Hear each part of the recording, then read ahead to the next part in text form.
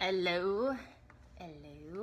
So today I am doing my webtoon review on Back to School, and it is I think it's considered yaoi.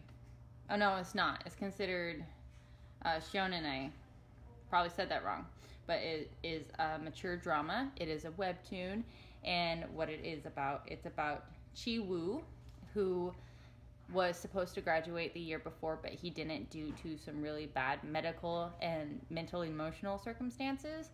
So he actually goes back to high school to finish out his year, and pretty much all he has to do is stay out of trouble.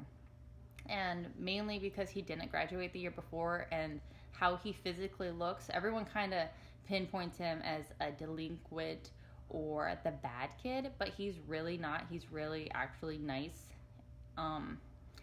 And as he's going through the school, there is like the most popular guy. He's the president of the student council, and he actually has an interest in Chiwoo and tries to pursue him in like a gentle way by just starting off as being friends and then trying to build that momentum to be like, I like you, I want to be with you and date you. But the person who used to be Chiwoo's best friend, who hurt him the worst and more than anyone else in the world, finds out that Chiwoo is back, like not back to school, but he figures out that Chiwoo's still around and what school he's going to.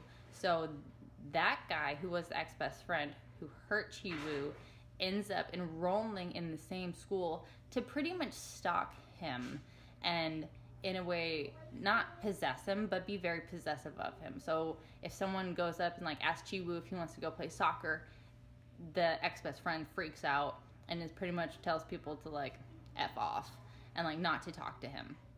So there's a love triangle that's going on, and you go through, like, you don't know what happens to Chiwoo in the beginning of the story, and then as it progresses you figure out what had happened to him and what his best friend did and why he has this scar on his back, and there's a lot to it. I wouldn't consider it like a psychological webtoon, but it was really good. There are intense parts. You don't see any sex scenes, but it kind of implies that something happens in part of it. Most of the story has a lot more of like violence or aggression in it, and oh, my Kindle turned off. So there is that.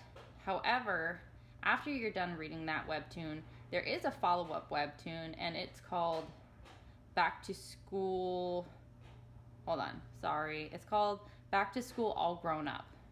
So it goes 5 years into the future, and it talks about where Chiwoo is in his relationship and what happens to the two guys who were in that love triangle with him. Now this one is like way mature. It is considered yaoi because there is actual like sex scenes in it. So if you are underage, you probably shouldn't read it. You know who I'm talking about. So you can find, you could just Google it and you can find somewhere to read it, because I don't remember. But I do recommend it. I thought it was really good. And this kind of leads on to the next webtoons I'll be talking about, because there was like a little possession in this one. Like I kind of got to put my feet in the possession area and like obsession area of webtoons and manga, and it kind of got me interested in that category.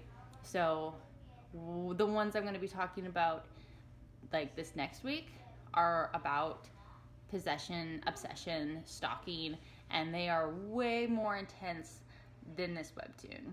But it is a good webtoon and I would recommend it. All right, bye everyone.